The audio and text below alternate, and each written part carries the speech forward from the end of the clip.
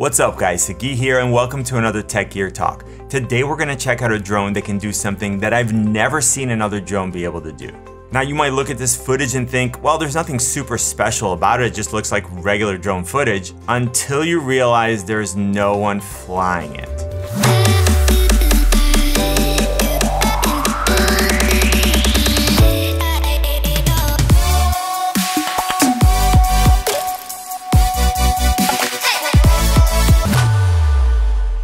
The Skydio R1 is a fully autonomous drone. I'm not talking about active tracking like the DJI drone with some obstacle avoidance. I'm talking about blow your mind AI and computer vision that lets you get shots you've never been able to get before. To quote Casey Neistat, who did an awesome video about the R1, this isn't a small step up in tracking and following technology. This is a quantum leap. And if you haven't had a chance to watch Casey's video, please go check it out. Although I can't imagine someone's watching my videos and not watching Casey's videos. But regardless, go ahead and check his video out. I'll put a link in the description. And Casey, you're very welcome. With my help, I really think there's a chance that you're gonna make it on YouTube. I believe in you. Anyways, what Casey said is not hyperbole. I was watching some videos of the R1 before testing it and I kept thinking, no way. I was like, I don't know how they're getting these shots, but they're not getting them the way they're saying they're getting them. There's just no way that this is flying on its own. So even after I got it, I was a little hesitant about flying it because, well, there's no controller. I've had a bunch of DJI drones, from the Inspire 1 Pro to the Phantom 4 Pro, the Mavic Pro, the Mavic Pro Platinum, and I have my remote pilot certification, so I'm super comfortable flying drones that are under my control. Now, this was not it. I had to let go and then trust the R1 to do everything for me. Now, the results were me getting shots that I'd never be able to get otherwise. There's just no way that I'd be able to so smoothly follow a subject and at the same time avoid obstacles. When I first started thinking about doing this video, I was gonna compare the R1 with my Mavic Pro, but then I realized there's just no chance that I'm even trying these shots with the Mavic Pro. All right, right off the bat, there's just no doubt that this is the best autonomous drone, or for that matter, device that I've ever seen. I really mean this, like this drone is here and the rest of the drones are here. This drone, the rest of the drones. This drone, the rest of the drones. Now, on a technical level, the R1 doesn't use GPS for tracking or flying. It uses information from 12 navigational cameras, and then it looks for regions of high texture in the environment, and then tracks those landmarks in order to triangulate and track its motion. It then computes stereo depth maps from each pair of cameras, and it uses that information to create an understanding of the 3D environment around it. Now, from that point on, it's all magical to me. The R1 builds unique visual identifiers for each person, which it can then use to tell people apart, because otherwise, it would easily get confused if there were two people close to each other. The results that I've gotten so far are super fun. The movement is smooth, and honestly, from my skill level, I couldn't even come close. The R1 is controlled by the Skydio app on your phone, which lets you switch between different modes such as follow, lead, side, orbit, and tripod. Now, an awesome new feature that was just released yesterday for the R1 is the ability to fly using your Apple Watch. So I just installed the app on my watch and I could put the phone in my pocket and change settings on the watch, and that's kind of a nice bonus. Now, on the other side of the equation, there is no real remote that can be used to control the R1. There are some rudimentary controls within the app, but they're super basic and you shouldn't expect to be able to do anything other than very slowly moving the R1. Now, the lack of controller also creates limitations on how far you can be from the drone. The phone connects to the R1 via Wi-Fi with a range of about 300 feet depending on your phone. And I'm sure we're gonna see improvements in this department from Skydio in future models.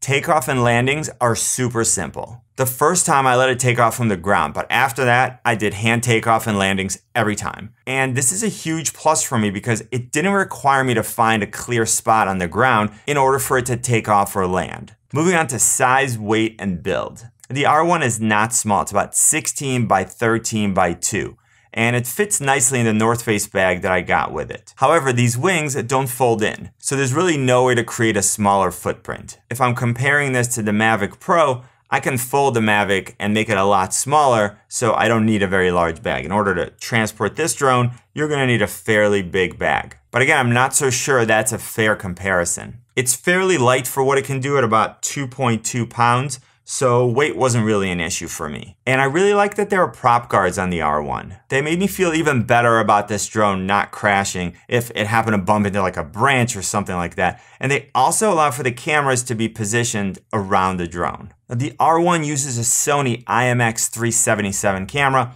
with a 1/2.3-inch sensor, which is the same size as the Mavic Pro but smaller than the Mavic Pro 2. This camera gives you a fixed 150-degree field of view. Now, the camera is stabilized with a 2-axis gimbal for pitch and roll, and the pan axis is handled by the drone's movement. Now, the R1 offers video at 4K 30 and 1080p at 30 and 60 frames per second. The camera is okay. It's not fantastic, to be honest, and I would definitely give the advantage here to other drones on the market. It does really well when there's enough light, and it begins to struggle in low light situations. But to be totally honest, it was way better than what I expected. What's exciting here for me is that Skydio did the hard part. Putting a better camera on another model, that's gonna be easy. Would I have liked to see a better camera on this drone? Sure, but I'm also putting things in perspective and thinking about how I'm gonna use this drone and what I'm gonna do with that footage. And personally, I'm happy to give up some image quality for something that I have no other way of getting. I do wish that Skydio included a lens cap, which they didn't, so I'm a little worried about this lens being scratched when I'm transporting it. And I'm probably gonna end up like putting a piece of cloth or something over it to protect it. All right, let's move on to recording and media. And one of the things that I love about this drone is that it starts recording automatically when it takes off. So there's no chance that you can forget to hit record, which never happens to me all the time. Now the videos are recorded to a 64GB onboard storage. Now on the one side, that's a benefit because you don't need a micro SD card, but at the same time,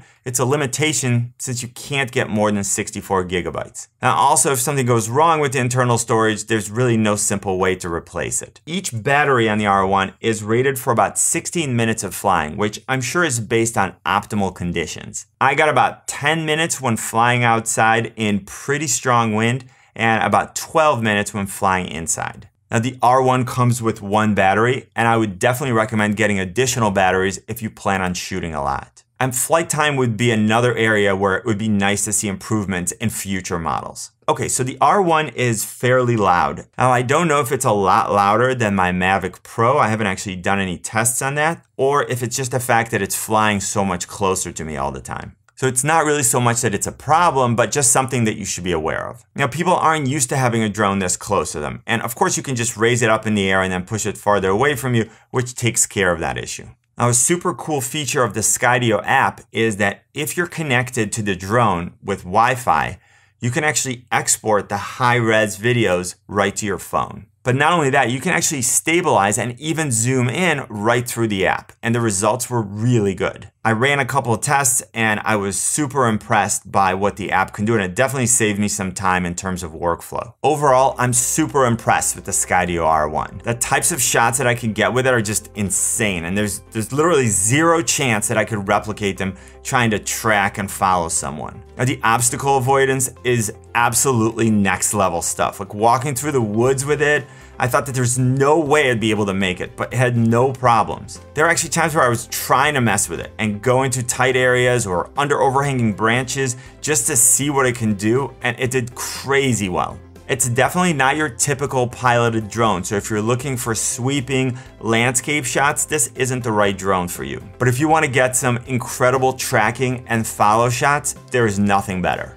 If you want to just launch a drone and let it follow you running, biking, snowboarding, whatever, I just haven't seen anything that even comes close. You can get rudimentary active track on a DJI drone, but it's not even the same game. The R1 blows every tracking and obstacle avoidance feature that I've ever seen on any DJI drone right out of the water. As I mentioned, the camera is definitely not as good as what you're gonna get with a new DJI drone. But I would expect that this is the easy part for Skydio to upgrade, and I can't wait to see what they do next. I'm glad to give up some image quality in order to get the types of shots that I can get with the R1. And it was really only in low light that I felt that the camera struggled a bit. The R1 is definitely a drone that I can see myself playing with for the next couple of months to see what I can come up with. It currently sells for right under $2,000. And if you use the link in the description and then add a bag to your cart, you're gonna get that bag for free. I really hope I was able to give you a good overview of the Skydio R1.